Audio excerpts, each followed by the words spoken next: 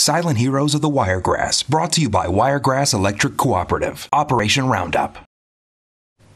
When disaster strikes, they're there to help. That's why they're this month Silent Heroes of the Wiregrass, Operation Roundup winner. Annie's Cafe has been at the forefront of responding in times of need. The Enterprise restaurant provided meals to Hurricane Michael victims in Northwest Florida last October, and earlier this year to Lee County tornado victims. They're also instrumental in local back-to-school supplies efforts.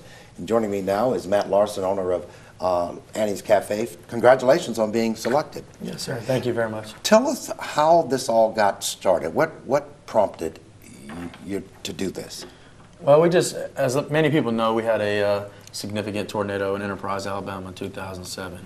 So my brother and I wanted to just give back whenever we can. I just planted a seed and it touched our hearts, and we saw how our community came together and how much we needed at that time. And you never really know until you get in that situation. So we have the opportunity to provide meals and to bring the different businesses and organizations together to pitch in and help out in time of need. I imagine you have a lot of volunteers helping you.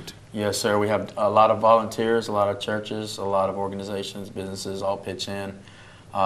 Enterprise, the Wiregrass, even people from afar that are from this area always seem to come help whenever we need something. Well, certainly we appreciate your efforts, and congratulations again. Yes, and joining us now to make the presentation is WTVY Vice President, General Manager Spencer Bienvenu, and Wiregrass Electric Cooperative's Brad Kimbrough. Gentlemen. Thanks, Reg. And Matt, thank you on behalf of WTVY and our Silent Heroes program.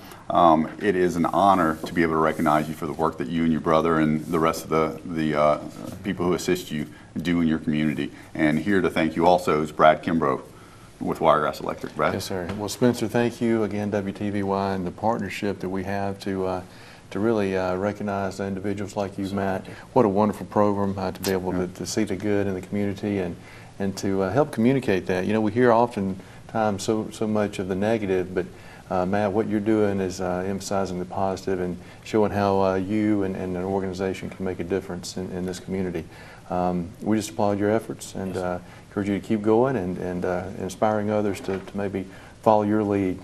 On behalf of our board, at Wiregrass Electric Cooperative, our foundation directors, and of course our members who allowed their bill to be rounded up to the nearest dollar each month.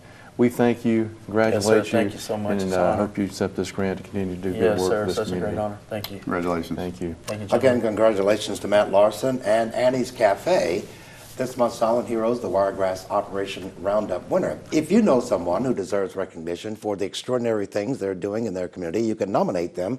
Just go to WTVY.com and click on the Silent Heroes icon. Silent Heroes of the Wiregrass, brought to you by Wiregrass Electric Cooperative. Operation Roundup.